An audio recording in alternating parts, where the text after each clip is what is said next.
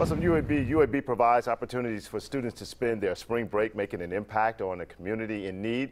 And new this morning, real-time traffic anchor Rachel Lundberg is back with just how many wanted to jump on board. Tell us about it, Rachel. Well, our 22 spots were available for students to spend their spring break serving in New Orleans or Memphis this year, but the coordinator of the project said more than 60 students applied. Here at UAB, we have students that come to really have a mind for service when they get here. But I mean, I really want to help channel that into ways that can help them grow and develop.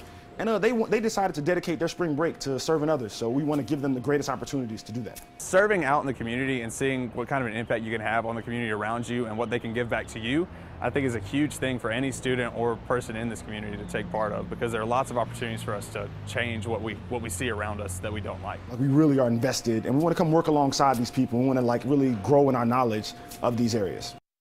UAB coordinator of the alternative spring break trips is working to expand the program so more students can be involved next spring break.